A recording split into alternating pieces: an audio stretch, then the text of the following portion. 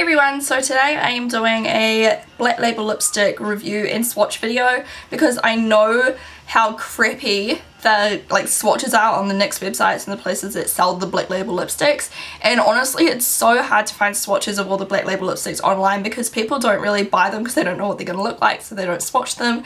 I found maybe 6 different colour swatches out of the whole collection. So I decided that I would just splurge a little bit on Beauty Joint and buy a whole lot of random colours. I had no idea what they were going to look like, just so I could do a swatch video for you guys. So I have 11 different shades here. Okay, so I'm just going to jump straight into the swatches and I'll do the review at the end. The first one here I have is India. This is one of my favourite shades. This one and the next one I'm going to show you. It's so wearable. I rave about it all the time. If you are a fair skin tone, looks perfect. So that's what the colour looks like. It just really brightens up my face a lot. The next one I have here is also one of my favourites. It's called Nude, and this looks really good on kind of fair to medium skin tones as a nude colour, and it looks like this.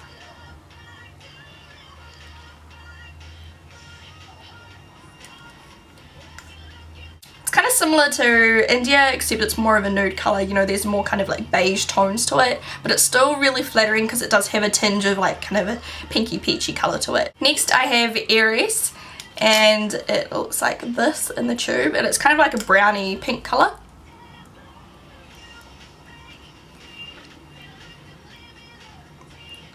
That's what that one there looks like. It's just kind of like a everyday browny pink kind of colour.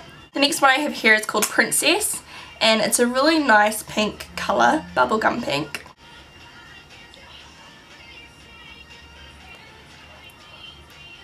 Really good if you're into the kind of deeper, kind of medium pink colours. The next one I have here is one of my favourites also. It's called Heather, and it's kind of like a lighter version of the last one and less kind of, I don't know. It's really good if you layer it on top of a nude lipstick. It makes, I don't know, it just looks really natural and pretty. That's what that one there looks like. I prefer this one over the last one. They're very similar though. The next one I have here is Acapulco. It's kind of a hard one to say. Looks like this in the tube. This one's a little bit more sheer than the other ones. That's what that one there looks like. A lot of these are kind of very similar looking, which you wouldn't know looking at the swatches online, so now you can see. This one here is called Girly Pink. Again, very similar to the other ones. This one's a little bit more frosty. Okay, scratch a little bit, it's a lot more frosty. I'm not a fan of frosty lipsticks just because I feel like they accentuate all of the, you know, dry skin on my lips and things like that. But if you like them, then I suppose this is quite a nice one. It's a nice kind of pink colour, just not exactly my kind of thing. The next one here is Cancun Pink, and it's a deeper fuchsia pink.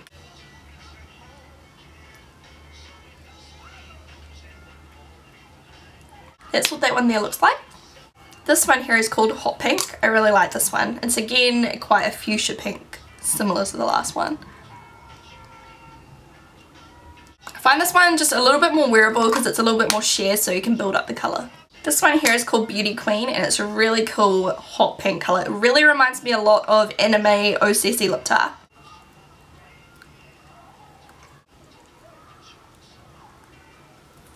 Excuse the sloppy application, but that's what that one looks like. Super bright if you're into bright colours. Looks really, really nice. This would look really good on people from fair to really, really deep skin tones. The last one I have here is Opium, and this is kind of like an orangey red colour.